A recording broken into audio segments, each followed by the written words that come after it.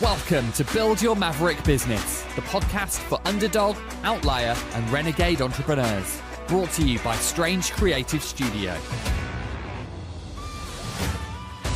If you dream of going off on your own and launching your rebel empire, but don't know where to start, you're in the right place. We'll teach you how to use mindset, branding, and practical advice to build a killer business and transform your world. And now, here's your host, founder of Strange, Alex Pitt. All right, welcome back. Guys, I'm in my element. It's finally chilly. I am recording this wearing basically all of Joe's clothes because his clothes are cozier than mine. And we have a rule in this house, which is that if I'm going to do most of the laundry, which I did this week, I did most of the washing. If I wash it, I get to wear it. So here I am, kitted out in my fiance's trackies and hoodie, having the time of my life. Thank you very much. Now, Joe very much does kindly oblige to me stealing his stuff sometimes, because he's a really nice man. He puts up with a lot of shit from me, I must admit. I am a bit of a brat sometimes. I can be a bit of a brat. One of the many ways that I'm like that, right? One of the many ways that I'm a bit bratty is that I really hate being told what to do. It's probably why I run my own business, to be honest. I hate being told what to do. Drives me mad. Too much of an independent soul, me. Too much of a maverick, if you like. And what I've realised recently, what I know to be true about myself is that I am the worst with this. When I am already planning on doing something and then someone tells me to do the thing that I was already planning on doing. You know, like if you know that you need to do the dishes and you're just about to do it and then someone says, oh, can you go and sort out the dishes? And you think, well, no, I'm not fucking doing it now.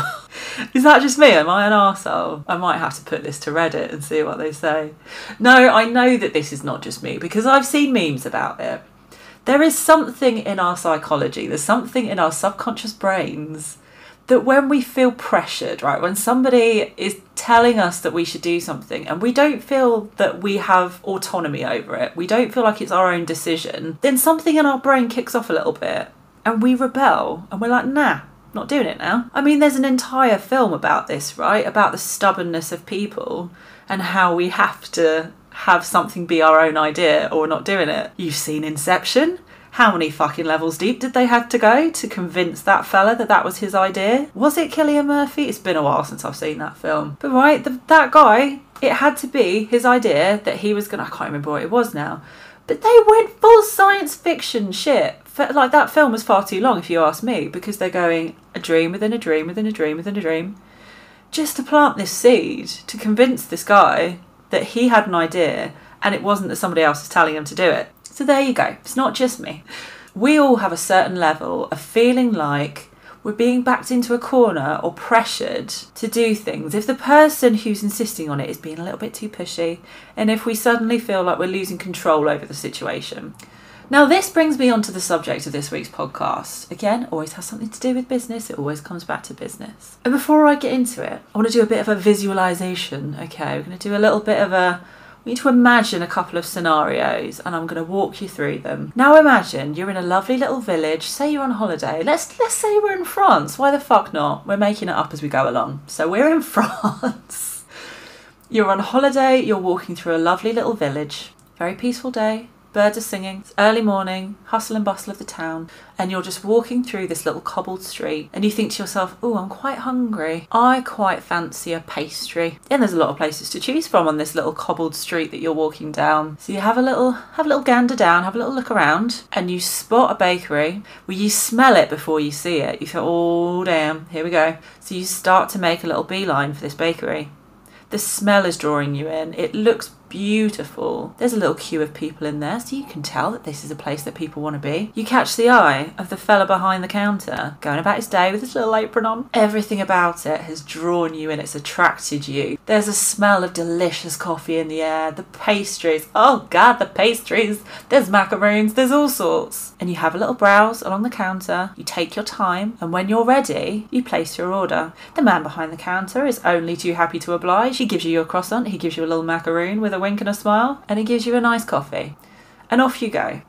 You were drawn into this place and you have left with something that is going to make you happy, that you wanted to exchange your money for, and you go about your day. All right, rewind, back to the beginning, and we're walking down this. Honestly, the production values of this podcast. You're walking down the same street. Again, you've got a bit of a craving for a pastry, and so you start to pick out your bakery. Now you're walking past and you see a bakery with a fella stood outside and he's got free samples. You sort of make a little bit of a meander over again, and this guy's making solid fucking eye contact with you the whole time. Now you're already on edge because you don't like this. It's a bit too full on, and he sort of shouts at you from a few yards away, "Hi, would you like to try some of this pastry?" And you're just like, oh, it's already a bit much now. But you're already there, he's already looking at you, so you think, yeah, go on then, I'll have my free bit of pastry. Yeah, no, that's nice. Yeah, we've got a 2-for-1 offer today, so you can have this. Now he's selling at you. He's selling. It's too late. You start to walk away slowly, but he starts shouting offers after you. You start to quicken your pace. He's coming. He's following you down the street. Please, madame, monsieur, come back. We've got this offer. We've got this today. We've got all of this stuff. Come and buy my pastry. Now, he was selling the same stuff as the last bakery. The smell was just as delicious. If the experience had been better, you probably would have bought the same value of stuff from that guy. But instead of drawing you in with the allure of everything that he had to offer, he chased you the fuck down. Suddenly that purchasing decision isn't yours. It's being pressured on you. Now, I obviously exaggerate both of those situations because it's me, and it wouldn't be Build Your Maverick Business if I weren't a bit fucking silly. However, if there's one of many things I've learnt about selling over these last few years, this one is very true, right? This is universally true. People like to buy, but they don't like to be sold to. Now, I've been watching this show recently, which is actually the inspiration for this week's podcast, White Gold on Netflix. It is, if you haven't seen it, it's, I think, by the makers of The In-Betweeners. It's got 2 of the guys from The In-Betweeners in it. And it's about double glazing salesmen in the 1980s. The stereotypes are off the charts. It is hilarious. But they are just pure. Like, if you had to come up with the stereotype of a salesman, this is what it is. A bit icky, won't take no for an answer, won't even get up and go to the toilet in case you get a chance to talk to your spouse and agree that this isn't something that you want. And I think this is why selling gets such a bad reputation, because it's that pushing, it's the aggression, it's the coming at it from one side instead of drawing in your audience, attracting them, nurturing them, seducing them if you like. This counts for everything, right? For buying pastries, for dating, for human connection in general. As soon as people start to feel that pressure and feel like they don't have the autonomy, they switch off and they want to run away. This is something that I've experienced quite a lot actually, especially in kind of communities, networks and groups. If you post that there is something that you're interested in, or could anyone recommend this thing that I need for my business right now, the second that you show any kind of interest in some sort of product or service, suddenly the motherfuckers drop into your friendship requests or your inbox.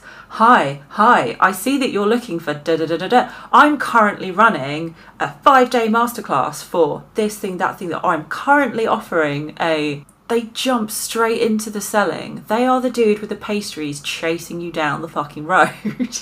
And I just block them. It's so annoying.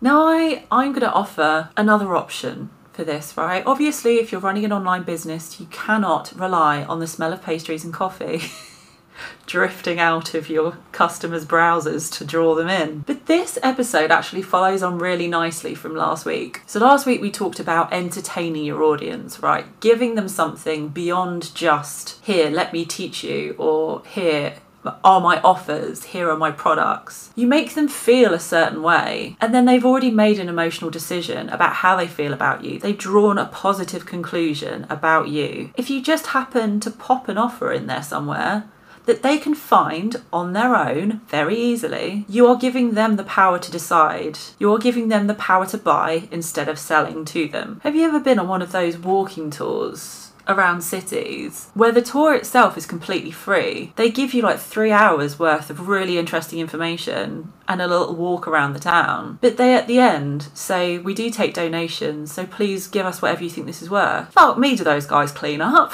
The reason being that they're offering so much value before they're asking for anything in return. Now, if you run a service-based business, you can just create something that hooks people in, whether it be a bit of storytelling, a bit of a joke, something beautiful to look at. You know, if you're a product-based business, do some cool fucking reels that people just get hooked on and get interested in. Entertain them. Step 1. But step 2, the crucial one, if you actually want to convert those customers, is to then leave an offer on the table. Don't thrust it at them.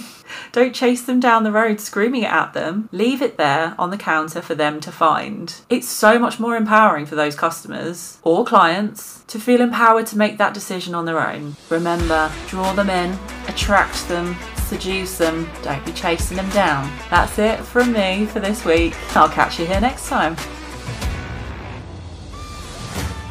If you love what you're hearing in this podcast, but you are still yet to start that rebel empire of your own, I've got something that might help. Head over to the show notes of this episode where you will find a free 7-step action plan to kickstarting your first side hustle. It's got pretty pictures, it's got activities. What more could you want, my loves? Get it downloaded, try it out, let me know how you get on.